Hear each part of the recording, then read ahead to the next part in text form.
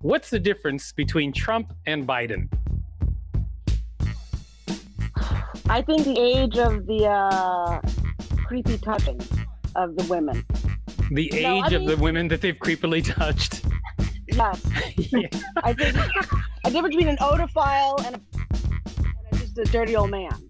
No, I think that this. Listen, I'm not going to be naive and say Biden's problematic in a lot of ways. But I think that the difference is that Biden is more artful in his sort of racist ways, and he's like the racist boss that your dad has to bring home for dinner, right? And you got to be nice to, and he's dropping microaggression after microaggression.